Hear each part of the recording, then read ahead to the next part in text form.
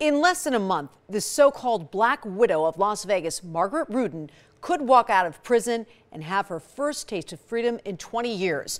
A jury convicted her of the 1994 brutal murder of her millionaire husband, Ron Rudin. Well, the mysterious case certainly captured the attention of the nation and also kept Las Vegas in suspense for what seemed like an eternity.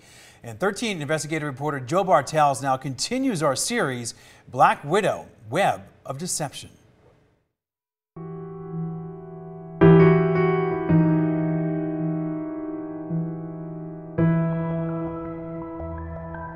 Businessman Ron Rudin saw the writing on the wall in his troubled marriage to Margaret Rudin, his fifth wife, who was apparently planning to be his final wife. He finally come and he says, "John, I have to tell you something." And I says, "What's that?" And he very rarely would say anything about his private life.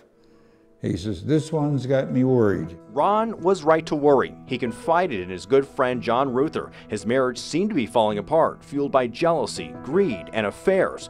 Margaret, who had married and divorced 4 previous men, each one more wealthy than the last, seemed to be working on a scheme to get his vast wealth, which included real estate worth millions, especially in Lee Canyon, and a massive gun collection worth upwards of $3 million. All of a sudden, he turns up missing, and you just wonder what happened. Ron Rudin served during Vietnam. He was regimented and reliable. He checked into work constantly. Ron Rudin was a creature of habit. He always came to work at exactly the same time. He even wore the same stuff every day. It was rare when there was a matter he didn't handle himself. But on Monday, December 19th, 1994, Ron failed to show up to his real estate office on Charleston near Decatur. I call in the morning, the secretary says, "He didn't come in this morning." I says, "Uh-oh." I turned to my wife in Chicago. I says, "I think Margaret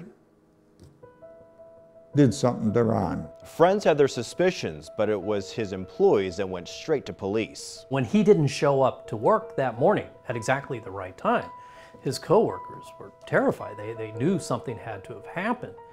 But Margaret, on the other hand, didn't seem very concerned. Margaret Rudin told police Ron was in a mood, drinking, and she last saw him the night before. Days turned into weeks, and police investigated, but there was no sign of Ron or his black Cadillac. It was too much of a high-profile person.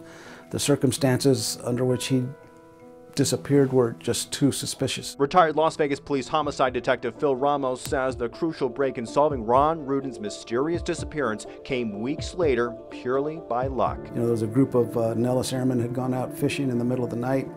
They start making their way back up to the car, and they're using a flashlight to light up the ground because it was still dark, and the flashlight illuminates a human skull. January 1995, Ramos and his partner Jimmy Vaquero are called out to Nelson's Landing, a remote area 40 miles from Las Vegas near Lake Mojave. A burned out chest, feet away, a human skull, and another clue, a distinct custom-made bracelet spelling out R-O-N. Dental records would confirm it was the remains of Ron Rudin. It was just so bizarre, man. I mean, we've made hundreds of death notifications, and without exception, except for Margaret, there's always some kind of reaction, some kind of emotional reaction. Margaret Rudin's demeanor puzzled investigators. The investigation revealed Ron was shot at least 3 times in the back of the head. He was decapitated, and his remains burned in what turned out to be an antique chest, and Ramos pressed Margaret for answers. And she started to, well, it was so long ago, and it's not even a month, and then she started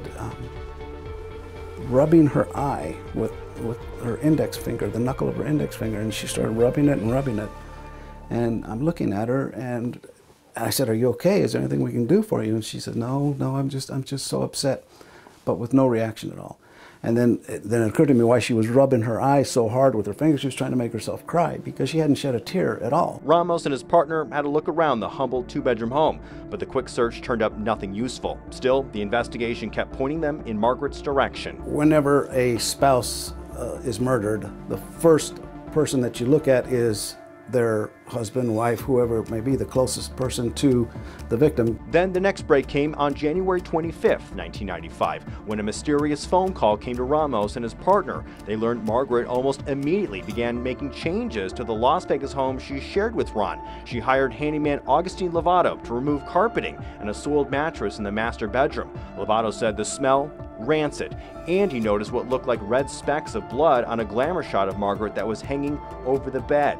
He also offered up a sealed box that Margaret instructed him to mail to her mother out of state. It wasn't a gun inside, but it had something else that gave investigators yet another clue, a picture of a man by the name of Yehuda Sharon.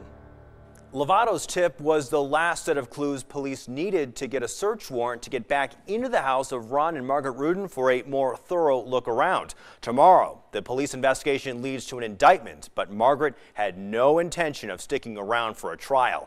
Joe Bartels, 13 Investigates.